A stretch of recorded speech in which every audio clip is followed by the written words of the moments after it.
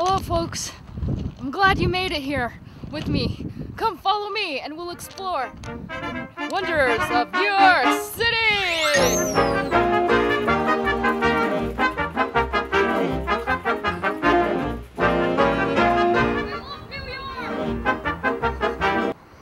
Hi, we're on the roof in New York City.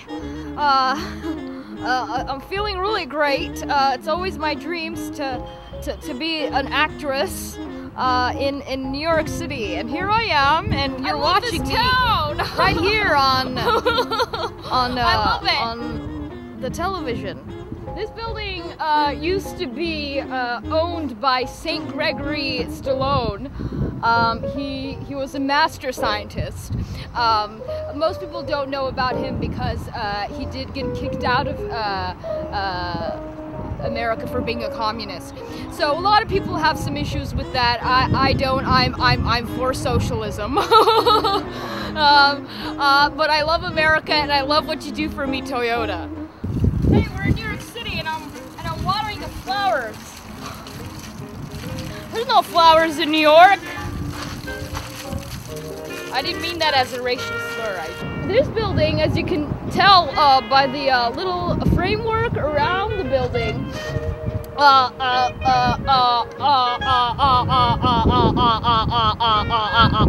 Bette Midler is a true woman and an ideal person. She was also a Broadway singer, and she also had a hard life, which I did too. My parents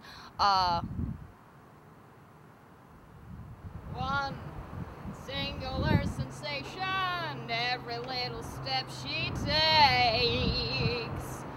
One thrilling combination, every move that she makes. Everyone's your neighbor. One help each other out, right? Suddenly nobody else will da do da da da da da da.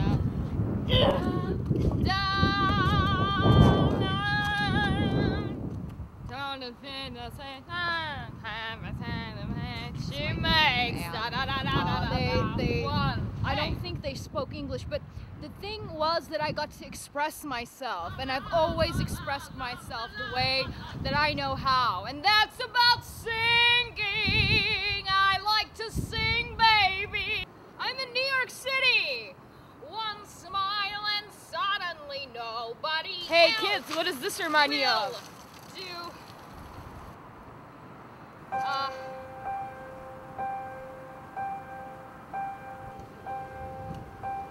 Some say love, it is a river that drowns the tender reed.